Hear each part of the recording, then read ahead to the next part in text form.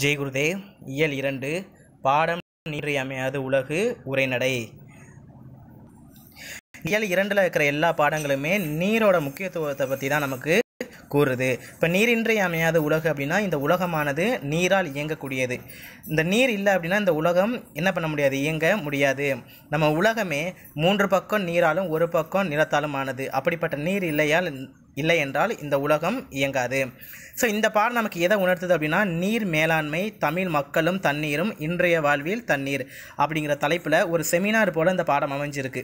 இப்போ நீர் மேலாண்மைனா ஆமினா அப்படிங்கிற ஒரு ஸ்டூடெண்ட்டு, தண்ணீரும் அதாவது தமிழக மக்களும் தண்ணீரும் மாணவர் முகிலன், இன்றைய வாழ்வில் தண்ணீர் மாணவர் மெர்சி, இந்த 3 பேரும் இந்த ஆளுக்கு ஒரு தலைப்பில் பேசுவதாக இந்த பாடம் நமக்கு அமைந்துள்ளது. ஸோ இந்த பாடத்துடைய தலைமை உரை யார் சொல்கிறா அப்படின்னா மாணவர் வெண்மதி. ஸோ வெண்மதி என்ன பண்ணுறா அப்படின்னா, அதாவது திருவள்ளுவர் என்ன பண்ணியிருக்காரு அப்படின்னா வான் சிறப்பு அப்படிங்கிற ஒரு அதிகாரத்தில் மலையை புகழ்ந்து பாடியிருக்காரு. அதே போல் சிலப்பதிகாரத்தை எழுதுறதுக்கு முன்னாடி இளங்கோவடிகள் மாமலை போற்றுதும் என்ற இயற்கை வாழ்த்தி பாடி இளங்கோவடிகளை வணங்கி இந்த உரையை தொடங்குவதாக அந்த பாடம் அமைஞ்சிருக்கு. ஒவ்வொரு ஆண்டும் ஜூன் 5ஆம் நாள் உலக சுற்றுச்சூழல் நாளாக கொண்டாடப்படுகிறது. இயற்கை வழங்கிய தண்ணீரின் இன்றியமையை குறித்த எல்லோரும் சிந்திக்கவே ஏற்பாடு. இந்த செமினார், இந்த பாடம் நமக்கு எப்படி இருக்குது அப்படின்னா, அதாவது இந்த செமினார் எதுக்காக இருக்குது அப்படின்னா தண்ணீரின் இன்றியமையாமை குறித்து எல்லோரும் சிந்திக்கவே இந்த ஏற்பாடு. நீரின்றி அமையாத உலகம் எனும் தம் கருத்தை தெளிவாக பதிவு செய்துள்ளார் திருவள்ளுவர். நீரே மனித வாழ்வின் அடித்தளம். நம்முடைய முன்னோர்கள் பல்வேறு வகையான நீர்நிலை வடிவங்களை உருவாக்கி நீரை பாதுகாத்தனர். ஒவ்வொரு ஆண்டும் பெய்கின்ற மழையின் அளவு கூடுதலாகவோ குறைவாகவோ இருக்கலாம். ஆனால் மழை வழங்கிய நீரை இத்தகைய நீர்நிலைகளே பாதுகாத்து தருகின்றன. ஸோ காலத்துக்கு ஏற்ப ஒரு ஆண்டு மழை அதிகமாக இருக்கலாம், ஒரு ஆண்டு மழை கம்மியாக இருக்கலாம். அப்போ நம்ம என்ன பண்ணணும் அப்படின்னா நீர்நிலைகளை வெட்டி நீரை நம்ம சேமித்து வச்சுக்கணும். மழையே பயிர் கூட்டமும் உயிர் கூட்டமும் மகிழ்ச்சியாக வாழ பெருந்துணை புரிகின்றது. மழை இருந்தால் மட்டும்தான் பயிர்கள் செழிக்க முடியும். அப்படி பயிர்கள் செழித்தா மட்டும்தான் மனிதர்கள் உயிர் வாழ முடியும். மழை உழவுக்கு உதவுகிறது. விதைத்த விதை 1000ஆக பெருகுகிறது. நிலமும் மரமும் உயிர்கள் நோயின்றி வாழ வேண்டும் என்னும் நோக்கில் வளர்கின்றன என்று மாங்குடி மருதனார் கூறியதை புரிந்து கொள்ள வேண்டும். இக்கருத்தரங்கம் நீரை பற்றி ஆக்கம் நிறைந்த சிந்தனைகளை முன்வைக்க இருக்கின்றது. முதல் கருத்தாளராக நண்பர் ஆமினா அவர்களை நீர் மேலாண்மை எனும் தலைப்பில் உரை நிகழ்த்த அழைக்கிறேன். அப்போ ஆமினா அப்படிங்கிற ஒரு பொண்ணு என்ன பண்ணுறா அப்படின்னா நீர் மேலாண்மை அப்படிங்கிற தலைப்பில் பேசுகிறா. மனித வாழ்வின் அடிப்படை தேவைகள் உணவு, உடை, உறைவிடம் இவற்றில் முதல் 2ம் வேளாண்மையை ஆதாரமாக கொண்டவை. ஸோ ஒரு மனிதன் வாழணும் அப்படின்னா அவனுக்கு உணவு, உடை 3மே முக்கியமானதாக இருக்குது. இந்த உணவும் உடையும் எதை நம்பி இருக்குது அப்படின்னா வேளாண்மையை நம்பி இருக்குது. அப்போ வேளாண்மை வளரணும் அப்படின்னா நீர் இருந்தால் மட்டும்தான் வேளாண்மை செழிக்க முடியும். அதாவது மழை நீர், ஆற்று நீர், ஊற்று நீர் ஆகியவற்றை சிறிய பெரிய நீர்நிலைகளில் சேகரிக்க வேண்டும். அதனை வேளாண்மைக்கு பயன்படுத்த வேண்டும் என்பதை நம் முன்னோர்கள் திட்டமிட்டு செய்தனர். ஸோ மழை பெய்யும் போதோ இல்லை மழை நீர், ஆற்று நீர், ஊற்று நீர் இந்த 3 நம்ம என்ன செய்யணும் அப்படின்னா பெரிய சிறிய நீர்நிலைகள், அதாவது பெரியனா ஏரி போல், சின்னது அப்படின்னா குளம் குட்டை போல் அமைச்சு அந்த தண்ணியை நம்ம சேகரித்து நம்ம எதுக்கு பயன்படுத்தணும் அப்படின்னா வேளாண்மைக்கு பயன்படுத்த வேண்டும். ஒவ்வொரு வட்டாரத்தின் நில அமைப்பு, மக்கள் தொகை ஆகியவற்றை கருத்தில் கொண்டே நீர்நிலைகளை வடிவமைத்தனர். இதில் ஏரிகளும் குளங்களும் பாசனத்திற்கான எளிய வடிவங்களாக பெரும் அளவில் பயன்பட்டன. ஸோ ஒவ்வொரு நில அமைப்பு அப்படின்னா நம்மளுடைய பகுதி கரிசல் மண். இதே நம்ம ஜெயங்கொண்டம், அரியலூர் போனோம் அப்படின்னா அங்கெல்லாம் செம்மண் சைடாக இருக்கும். ஸோ அந்த நில அமைப்புக்கு ஏற்ப, மண் வளத்துக்கு ஏற்ப, மக்கள் தொகைக்கு ஏற்ப அவங்க நீர்நிலைகளை அமைச்சு என்ன பண்ணாங்க அப்படின்னா பாசனத்திற்கான எளிய வடிவங்களாக பெருமளவில் பயன்பட்டன. பாண்டிய மண்டலத்தின் நிலப்பகுதியில் ஏரியை கண்மாய் என்றும் அழைப்பர். கம்மாய் என்பது வட்டார வழக்கு சொல்லாகும். மணற்பாங்கான இடத்தில் தோண்டி சுடுமண் வளையமிட்ட கிணற்றுக்கு உரை கிணறு என்றும், மக்கள் பருகு நீர் உள்ள நீர்நிலைக்கு ஊருணி என்றும் பெயரிட்டனர். ஸோ அப்போ உரை கிணறு, ஊருணினா என்ன அப்படின்னா கிணறு போல வெட்டி களிமண்ணால் ரவுண்டாக செஞ்சு அதை நெருப்பில் சுட்டு அதை என்ன பண்ணுவாங்கன்னா இப்போ அதாவது செப்டி டேங்குக்கு நம்ம ரவுண்டு உரையாக இறக்கணும் இல்லையா, அதே போல் இறக்கி பயன்படுத்தினாங்க. அப்போ உரை கிணறு அப்படின்னா சாதாரண பயன்பாடு, குளிக்கிறது, துணி துவைக்கிறதுக்கெல்லாம் பயன்படுற தண்ணி. அதே பருகு நீர் உள்ள கிணற்றுக்கு என்ன பேர் அப்படின்னா ஊருணி அப்படின்னு பெயர் சூட்டியுள்ளனர். தமிழக வரலாற்றில் பல நூற்றாண்டுகளுக்கு முன் கரிகால் சோழன் காலத்தில் கட்டப்பட்ட கல்லணையே விரிவான பாசன திட்டமாக இருந்துள்ளது. கல்லணையின் நீளம் 1080 அடியாகவும், அகலம் 40 முதல் 60 அடியாகவும், உயரம் 15 முதல் 18 அடியாகவும் இருக்கிறது. அது வலுவான கட்டுமான தொழில்நுட்பத்தால் இன்றும் பயன்படுவதோடு நமது வரலாற்று பெருமைக்கு சான்றாக நிலைத்து நிற்கிறது. ஸோ கல்லணை எப்போ கட்டினது அப்படின்னா கரிகால சோழன் அப்படிங்கிற ஒரு சோழ மன்னனால் கட்டப்பட்டது கல்லணை. ஸோ பல ஆண்டுகளுக்கு முன்னால் அது கட்டினாலும் இன்றைக்கும் அது எந்த ஒரு சிதைவும் இல்லாமல் கட்டுமான பணியில் சிறந்து இருப்பது நம்மளுடைய தமிழருடைய கட்டுமான பணியை காமிக்குது. நம்மளுடைய கட்டடக்கலைக்கு வந்து சிறந்த உதாரணமாகவும் எடுத்துக்காட்டாகவும் சிறப்பாக இருக்கிறதா நம்ம கல்லணையை கூறலாம். ஸோ மணிநீரும் மண்ணும் மலையும் அணிநிலர் காடும் உடையது அரண் எனும் குறட்பாவில் நாட்டின் சிறந்த அரண்களுள் நீருக்கே முதலிடம் தருகிறார் திருவள்ளுவர். உணவெனப்படுவது நிலத்தோடு நீரே எனும் சங்கப்பாடல் நீரின் இன்றியமையாமையை எடுத்துரைக்கின்றது. இவ்வாறு தமிழர்கள் தண்ணீரில் தேவையை நன்றாக புரிந்து கொண்டு நீர் மேலாண்மை அருகில் கட்டமைத்தனர். அவற்றை இன்றைய கால சூழலுக்கு ஏற்ப வளப்படுத்துவது நம் அனைவருமே ஆகும். நன்றி, வணக்கம். ஸோ அதுக்கப்புறம் அரங்க தலைவர் என்ன பண்ணுறாருன்னா, ஒரு நாட்டின் வளத்தை நெறிப்படுத்துவதே நீர் மேலாண்மை என்பதை கருத்தாளத்துடன் சிறப்பாக விளக்கினார். இப்போது கேள்வி நேரம். பார்வையாளர்கள் வினாக்களை எழுப்பலாம். ஸோ கலந்துரையாடல் இருக்குது. அதுக்கப்புறமா யார் வராங்க அப்படின்னா, தமிழ் மக்களும் தண்ணீரும் அப்படிங்கிற தலைப்பில் முகிலன் அப்படிங்கிற ஒரு மாணவர் பேச வராரு. நாம் வாழும் தமிழ்நாடு வெப்பமண்டல பகுதியில் உள்ளது. எனவே நீர் சார்ந்த தன்னுணர்ச்சி தமிழக மக்களுக்கு மிகுதி.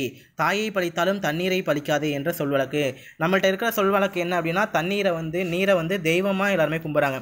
எடுத்துக்காட்டு காவேரி, வைகை, இவங்களாம் நம்ம என்ன சொல்கிறோம் அப்படின்னா, ஒரு நவ கன்னிகளாக, ஒரு 9 ஆறுகளை வந்து 9 கன்னிகளாக பாவித்து நம்ம என்ன பண்ணுறோம் அப்படின்னா சாமியாக நம்ம பயன்படுத்துகிறோம். அப்போ நீர் அப்படிங்கிறது இயற்கையில் நம்ம வழிபடக்கூடிய தெய்வமாக இருக்கிறது. அப்போ தாயை பழித்தாலும் தண்ணீரை பழிக்காதே அப்படின்னு நம்ம மக்களிடையே ஒரு சொல்வழக்கு காணப்படுகிறது. தமிழ் மரபில் நீரும் நீராடலும் வாழ்வியலோடு பிணைக்கப்பட்டவையாக விளங்குகின்றன என்பார் பேராசிரியர் தோ. பரமசிவன். அவர் குளித்தல் என்ற சொல்லை குறித்து கூறும் கருத்துக்கள் நமக்கு புதிய சிந்தனைகளை தருகின்றன. ஸோ குளித்தல் என்ற சொல்லுக்கு உடம்பினை தூய்மை செய்தல் அல்லது அழுக்கு நீக்குதல் என்பதல்ல பொருள். இப்போ நம்ம என்ன பண்ணிக்கிட்டு இருக்கோம் அப்படின்னா, குளிக்கிறதுனா என்ன அப்படின்னா, நம்ம மேலே அழுக்காக இருந்ததுன்னா அதை சுத்தம் பண்ணுறதுக்கு தான் பேர் தான் குளித்தல் அப்படின்னு நினச்சிட்டு இருக்கோம். ஆனால் அந்த பரமசிவன் அப்படிங்கிறவர் என்ன பொருள் தரார் அப்படின்னா, சூரிய வெப்பத்தாலும் உடல் உழைப்பாலும் வெப்பமடைந்த உடலை குளிர வைத்தல் என்பதே அதன் பொருளாகும். குளித்தல் என்று ஆயிற்று என்பது அவரது விளக்கம். குளிர குடைந்து நீராடி என்கிறார் ஆண்டாள். தெய்வ சிலைகளை குளிக்க வைப்பதே திருமஞ்சனம் ஆடல் என்று கூறுவர். சிற்றிலக்கியமாகிய பிள்ளை தமிழில் நீராடல் பருவம் என்று ஒரு பருவம் உண்டு. இப்போ சிற்றிலக்கியம்னா என்ன அப்படின்னா, பேரிலக்கியம் சிற்றிலக்கியம்னு 2ஆக பிரிப்போம். தமிழில் 96 வகையான சிற்றிலக்கியங்கள் காணப்படுகிறது. அதாவது பிள்ளை தமிழ், தூது, உலா, கலிங்கத்து பரணி, இப்போலாம் நமக்கு 96 வகையான சிற்றிலக்கியம் இருக்குது. அந்த 96 வகை சிற்றிலக்கியங்களில் ஒன்று தான் பிள்ளை தமிழ். இந்த பிள்ளை தமிழை 10 பருவமாக நம்ம பிரிப்போம். மொத்தமாக பிள்ளை தமிழில் எத்தனை பருவம் இருக்குன்னா 10. அதாவது காப்பு, செங்கீரை, முத்தம், வருகை, அம்புலி, சிற்றில், சிறுவரை, சிறிதேன்னு பிரிப்போம் இல்லையா. இதில் நீராடல் அப்படிங்கிற ஒரு பருவமும் காணப்படுது. நாட்டுப்புற தெய்வ கோவில்களில் சாமியாடிகளுக்கு மஞ்சள் நீர் கொடுத்து அருந்த செய்வதும் நீராட்டுவதும் தற்போதும் நடைமுறையில் உள்ளன. ஸோ இப்போ சாமி வந்துட்டு கிராமப்புறங்களில் யாருக்காவது சாமி வந்துட்டுனா என்ன பண்ணுவாங்க அப்படின்னா, அவங்களுக்கு மஞ்சள் தண்ணியை கொடுப்பாங்க. அதை குடிச்சாக்கா சாமி இறங்கிடும் அப்படிங்கிற ஒரு நம்பிக்கை. மஞ்சள் தண்ணியை குடிச்சாக்கா அந்த சாமி இறங்கிடும் அப்படின்னு ஒரு நம்பிக்கை இருக்குது. அப்புறம் சில பேருக்கு சூடம் கொடுப்பாங்க. அந்த சூடத்தை முழுங்கிட்டா சாமி இறங்கிடும் அப்படிங்கிற ஒரு நம்பிக்கையும் நம்மளுடைய கிராமப்புற மக்களிடையே காணப்படுகிறது.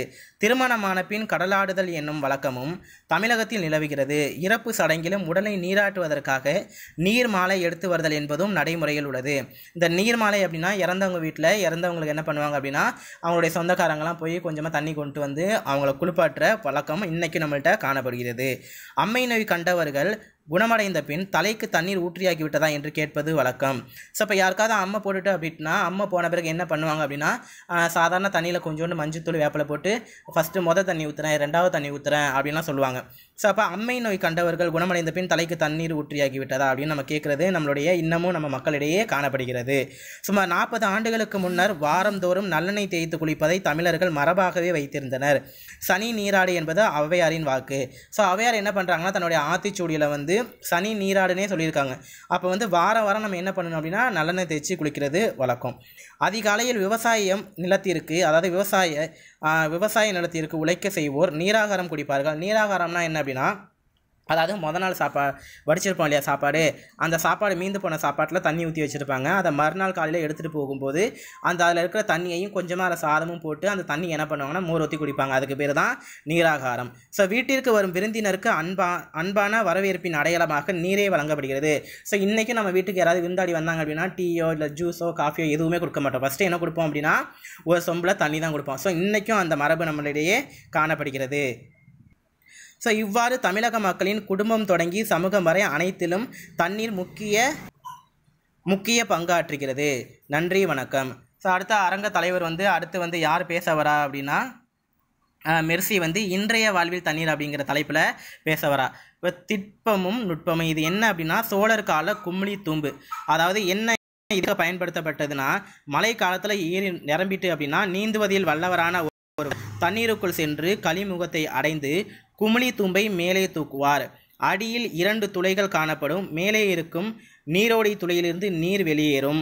கீழே உள்ள சேர் ஓடி துளையிலிருந்து நீர் சுழன்று சேற்றுடன் வெளியேறும். இதனால் தூர்வார வேண்டிய அவசியம் இல்லை. ஸோ அதுக்கான குமிழி தூம்பு எப்படி இருக்கும் அப்படிங்கிற வரைபடத்தை பாரு.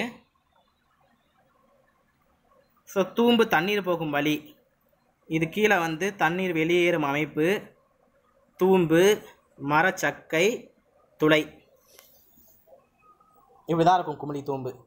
ஸோ ஏரியில் தண்ணி நோம்பிட்டுனா கீழே போய் என்ன பண்ணுவாங்கன்னா அந்த குமிழி தூம்பை எடுத்து விடுவாங்க. அப்போ கீழே உள்ளதில் சேறு போகும், மேலே உள்ள துளையிலேருந்து தண்ணீர் போகிறதுனால நம்ம ஏரி அப்பப்போ தூர்வாருங்கிற வேண்டிய அவசியம் கிடையாது. ஸோ அறிவியல் தொழில்நுட்பமும் வளர்ந்தோங்கிய இன்றைய வாழ்வில் தண்ணீரின் நிலை குறித்து ஆய்வு செய்ய வேண்டியது இன்றியமையாததாகும். உலகம் முழுவதும் தண்ணீர் பஞ்சம் உருவாக தொடங்கிவிட்டது. அமெரிக்கா, இந்தியா, பாகிஸ்தான், சீனா ஆகிய நாடுகளில் நிலத்தடி நீர்வளம் குறைந்து வருகின்றது. குறிப்பாக நமது நாட்டில் ராஜஸ்தான் மாநிலத்தில் 10 ஆண்டுகளுக்கு முன்பே 700 அடி வரை ஆழ் குழாய்கள் இறக்கியும் நீர் கிட்டவில்லை. சிறு நகரங்களிலும் கூட நிலத்தடி நீர் குறைந்து வருகிறது. கோடை காலத்தில் தண்ணீர் பற்றாக்குறை மக்களுக்கு பெரும் வாழ்வியல் நெருக்கடியாக மாறியுள்ளது. உலக சுகாதார நிறுவனம் உலகம் விரைவில் குடிநீருக்கான கடும் சிக்கலை எதிர்கொள்ளும் என எச்சரிக்கிறது. குடிநீரை விலை கொடுத்து வாங்கும் அவலம் தொடரும் நிலையை மாற்றியமைக்க திட்டமிட வேண்டியது உடனடி தேவையாகும். ஆண்டுதோறும் பெய்கின்ற மழைப்பொழிவை ஆக்க நிலையில் பயன்படுத்தும் செயல் திட்டத்தை நாம் உருவாக்க வேண்டும். அறிவியல் அணுகுமுறையில் மழைநீரை தேக்கி வைத்து பாசனத்திற்காக பயன்படுத்தப்படும் ஊர்தோறும் ஏரிகளை உருவாக்கினர் நம் முன்னோர். அவற்றை தூர்வாரி முறையாக பராமரிப்பு பணிகளை செய்தல் வேண்டும். இதை ஒரு மக்கள் இயக்கமாக மழைக்காலத்திற்கு முன்பே செய்ய வேண்டும். இயற்கை நமக்கு தரும் தண்ணீர் கொடையை திட்டமிட்டு பயன்படுத்துவதே நீர் சிக்கலை எதிர்கொள்ளும் சிறந்த வழியாகும் என்பதை கூறி நிறைவு செய்கிறேன். வணக்கம். அப்போ நீர் பற்றாக்குறையை போக்கணும் அப்படின்னா என்ன அப்படின்னா மழை பெய்கிற காலத்தில் நம்ம என்ன செய்யணும், அந்த மழை நீரை வீணடிக்காமல் அது பயன்படுற வகையில் ஏரியோ குளமோ அமைத்து அந்த நீரை என்ன பண்ணிடணும்னா சேகரித்து வச்சிடணும். அப்படி சேகரித்து வச்சா மட்டும்தான் எதிர்காலத்தில் வரக்கூடிய நீர் பிரச்சனையை தீர்க்கிறதுக்கு ஒரு நல்ல வழியாக காணப்படும் அப்படின்னு சொல்கிறா. ஸோ நம்ம சில பகுதிகளில் சில வார்த்தைகளை பயன்படுத்துவோம். அப்போ தமிழகத்தின் நீர்நிலை பெயர்களும் விளக்கமும். அகழி அப்படின்னா கோட்டையின் புறத்தே அகழ்ந்து அமைக்கப்பட்ட நீர் அரண். அருவி மலை முகட்டு தேக்க நீர் குத்திட்டு குதிப்பது. ஆழிக்கிணறு கடல் அருகே தோண்டி கட்டிய கிணறு. ஆறுனா பெருகி ஓடும் நதி. இளஞ்சினா பல வகைக்கும் பயன்படும் நீர் தேக்கம். உறைக்கிணறு மணற்பாங்கான இடத்தில் தோண்டி சுடுமண் வளையமிட்ட கிணறு. ஊரணி மக்கள் பருகு நீர் உள்ள நீர்நிலை. ஊற்று அடியிலிருந்து நீர் ஊறுவது. ஏரி வேளாண்மை பாசன நீர்த்தேக்கம். கட்டுக்கிணறுனா சரளை நிலத்தில் தோண்டி கல் செங்கற்களால் அகச்சுவர் கட்டிய கிணறு. கடல்னா சமுத்திரம். கண்மாய் அப்படின்னா பாண்டி மண்டலத்திற்கு ஏரிக்கு வழங்கப்படும் பெயர். குண்டம்னா சிறிதாய் அமைந்த குளிக்கும் நீர்நிலை. குண்டுனா குளிப்பதற்கேற்ற சிறு குளம். குமிழி கூற்று அப்படின்னா குமிழி ஊற்றுனா அடிநிலத்து நீர் நிலமட்டத்திற்கு கொப்பளித்து வரும் ஊற்று. கூவல் உவர்மண் நிலத்தில் தோண்டப்படும் நீர்நிலை. கேணி அகலமும் ஆழமும் உள்ள பெருங்கிணறு. சிறைனா தேக்கப்பட்ட பெரிய நீர்நிலை. இங்கே இந்த ஜெயில் அந்த அறை இருக்கும் இல்லையா, அந்த சிறையெல்லாம் இல்லை. புனர்குளம்னா நீர்வரத்து மழையின்றி மழைநீரையே கொண்டு குளிக்கும் நீர்நிலை. பூட்டை கிணறுனா கமலை நீர் பாய்ச்சும் அமைப்புள்ள கிணறு. ஸோ இந்த 3 பேரும் சொன்ன இந்த நீர் மேலாண்மை, சரியா, நீர் மேலாண்மை தமிழ் மக்களும் தண்ணீரும் இன்றைய வாழ்வில் தண்ணீர். ஸோ நீர் மேலாண்மை தமிழ் மக்களும் தண்ணீரும் இன்றைய வாழ்வில் தண்ணீர். இந்த 3 தலைப்பில் கூறப்பட்ட எல்லா செய்தியுமே நம்ம என்ன பண்ணியிருக்கோம்னா சற்று யோசித்து பார்க்கணும். உலகின் பல்லுயிர் பாதுகாப்பிற்கு அடிப்படை தேவையாக உள்ள தண்ணீரை பாதுகாத்து பயன்படுத்த வேண்டும். நமது முன்னோர்கள் கண்டுணர்ந்த மரபார்ந்த அணுகுமுறைகளை பின்பற்ற வேண்டும். குளம், ஏரி, கால்வாய், கிணறு போன்ற நீர்நிலைகளின் பாதுகாப்பு குறித்த விழிப்புணர்வை மக்களிடம் உருவாக்குதல் வேண்டும். பணம் கொடுத்தால் உணவை விலைக்கு வாங்கிவிடலாம் எனும் மேலோட்டமான கருத்தோட்டத்தை மாற்றிக்கொள்வோம். உணவு உற்பத்தி செய்யணும்னா அதுக்கு என்ன தேவை அப்படின்னா நீர் தேவைப்படுது. அது மட்டுமின்றி நீரே உணவாகவும் இருக்கிறது என்பதை 2000 ஆண்டுகளுக்கு முன்பே துப்பார்க்கு துப்பாய துப்பாக்கி துப்பார்க்கு துப்பாய தூவுமலை என்ற வள்ளுவர் கூறியுள்ளதை கருத்தில் கொண்டு செயல்படுவோம். அடுத்த உலகப் போர் ஒன்று உருவானால் அது தண்ணீருக்காக தான் உருவாகும் என்னும் நிலைமைக்கு முடிவுரை எழுத்துவோம். நன்றி, வணக்கம். ஸோ யார் இவர்? இதில் வந்து நம்ம தெரிஞ்சுக்கிறது யார் அப்படின்னா ஜான் பென்னிகுவிக் இவர் பேர். தமிழ்நாட்டின் தென் மாவட்டங்களான தேனி, திண்டுக்கல், மதுரை, சிவகங்கை, ராமநாதபுரம் ஆகியவற்றின் விவசாயத்திற்கும் குடிநீருக்கும் உதவும் முல்லை பெரியாறு அணையை கட்டியவர். ஸோ இவர் தான் வந்து முல்லை பெரியாறு அணையை கட்டியவர். ஸோ இவருடைய பெயர் தான் வந்து ஜான் பென்னிகுவிக். நம்ம லிங்கா படம் பார்த்துருக்கோம் இல்லையா, அந்த லிங்கா கான்செப்டே இவரோட கதையை வச்சு தான். ஸோ அப்போ ஆங்கிலேயர் ஆட்சி காலத்தில் வைகை வடி நிலப்பரப்பில் மழை பொய்த்தும் பஞ்சம் ஏற்பட்டதால், அதாவது பொய்த்துனா பெய்யாமல் இருக்கிறது, ஏற்பட்டதால் பல்லாயிரக்கணக்கான மக்கள் பாதிக்கப்பட்டனர். மேற்கு தொடர்ச்சி மலையில் பெய்யும் மழை நீர் பெரியாற்றில் ஓடி வீணாக கடலில் கலப்பதை அறிந்த இவர் அங்கு ஒரு அணை கட்ட முடிவு செய்தார். கட்டுமானத்தின் போது இடையில் கூடுதல் நிதி ஒதுக்க ஆங்கிலேய அரசு மறுத்தபோது தனது சொத்துக்களை விற்று அணையை கட்டி முடித்தார். அவருக்கு நன்றி செலுத்தும் விதமாக அப்பகுதி மக்கள் தம் குழந்தைகளுக்கு பென்னிகுவிக் என பெயர் சூட்டும் வழக்கம் இன்று உள்ளது. ஸோ இதுக்கு எடுத்துக்காட்ட நம்ம யாரை சொல்லலாம் அப்படின்னா, இப்போ திருச்சியில் இருக்கக்கூடிய பாரதிதாசன் பல்கலைக்கழகம் இருக்கு இல்லையா, அதில் வந்து தேர்வு கட்டுப்பாட்டு நெறியாளர் வந்து குபேந்திரன் இல்லையா. அந்த குபேந்திரன் அந்த பேராசிரியரோட மகனுக்கு தன்னுடைய மகனுக்கு என்ன பெயர் வச்சிருக்காரு அப்படின்னா ஜான் பென்னிகுவிக். காரணம் என்ன? நீருக்காக, அதாவது ஒரு அணை அமைக்கிறதுக்காக தன்னுடைய சொத்தை விற்று அணை கட்டியவர் இவர் தான். நம்ம யாரும் இப்படி முன்னுக்கு வரமாட்டோம் இல்லையா. ஸோ அப்போ நீர் தான் இந்த வளங்கள் எல்லாத்துக்குமே அடிப்படை. நீர் இல்லை அப்படின்னா இந்த உலகமானது இயங்க முடியாது. அப்போ நம்ம என்ன தெரிஞ்சுக்கணும் அப்படின்னா, நீரை வந்து அனாவசியமாக நம்ம என்ன பண்ணக்கூடாதுன்னா செலவு பண்ணக்கூடாது. இப்போ நம்ம வீட்லேயே நம்ம போர் இருக்கலாம், டேங்க் இருக்கலாம், டேங்க் வளைஞ்சால் போய் நிப்பாட்டலாம், டேப் அனாவசியமாக திறந்தா போய் நிப்பாட்டலாம், அடுத்தவங்களுக்கு கூட எடுத்து சொல்லலாம். அப்போ நீர் மேலாண்மை அப்படிங்கிறது ரொம்ப ரொம்ப முக்கியம். அப்போ தண்ணீரை வந்து வீணடிக்காமல் தண்ணியை சேகரித்தோம் அப்படின்னா எதிர்காலத்தில் நம்மளுடைய தலைமுறை சந்ததியினர் வருவாங்க இல்லையா, அவங்களுக்கும் நீர் பற்றாக்குறை ஏற்படாது. ஸோ நம்ம என்ன பண்ணணும் அப்படின்னா, நம்மளால் முடிஞ்ச அளவு தண்ணியை சிக்கனமாக பயன்படுத்தி இந்த நாட்டை ஒரு வளமுடைய நாடாக வந்து மாற்றணும். இந்த பாடத்துக்குள்ளேருந்து நம்ம தெரிஞ்சுக்கணும் அப்படின்னா வந்து, அதாவது மழை அப்படிங்கிறது இன்றியமையாதது. அப்படி மழை பெய்யும் போது அந்த மழை நீரை சேகரித்து நம்ம வச்சுக்கணும். நன்றி. இந்த பாடம் சம்மந்தமாக ஏதாவது உனக்கு டவுட் இருந்தது அப்படின்னா நீ என்கிட்ட என்ன பண்ணலாம் அப்படின்னா பர்சனல் நம்பருக்கு எனக்கு மெசேஜ் அனுப்பலாம். நான் உனக்கு அதுக்கான விளக்கத்தை தரேன். நன்றி.